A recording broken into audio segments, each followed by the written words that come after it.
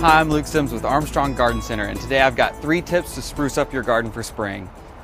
First off, to get your veggies and herbs in the ground as soon as possible to get a nice early start. We have over 30 varieties of tomato here at Armstrong, including Celebrity, which are these big guys right here. These are good for slicing and putting on sandwiches. They're even good by themselves, a little salt and pepper, and they're delicious. Another one we have are Romas. These are really popular in pretty much any Italian dish. They're good for sauces. They hold that pasta together real well.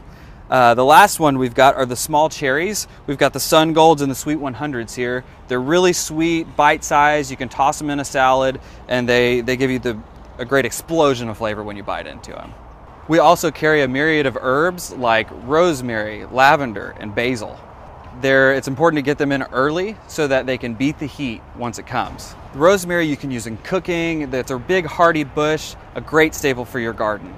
Next, I've got lavender. These are great for cut flowers and making things like oils and soaps. They smell heavenly. Thirdly, I've got basil here. This is our most popular food herb that we've got. It is a great flavor, included in lots of Italian dishes. The flowers also happen to attract lots of pollinators like bees and butterflies for the garden. And you can pair them with things like flowering shrubs such as roses, tagetes, and other flowering shrubs.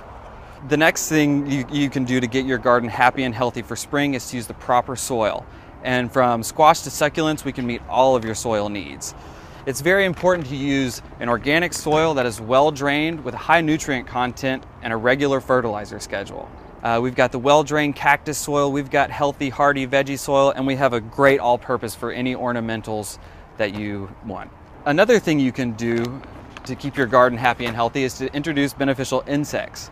First of all, we have ladybugs that do things like eat aphids, mealybugs, and other soft-bodied insects. They're also really cute and fun for the kids. Another thing we've got are praying mantis. Praying mantis are a little bit bigger, a little more fun. They are going to eat larger things like caterpillars and flying insects. The last one I've got here are decollate snails. These are carnivorous snails that you introduce into the garden. They roam around and eat all of the bad snails that you don't want hanging around. For more tips on how to spruce up your garden this spring, stop by your neighborhood Armstrong Garden Centers and speak with one of our friendly gardening experts today.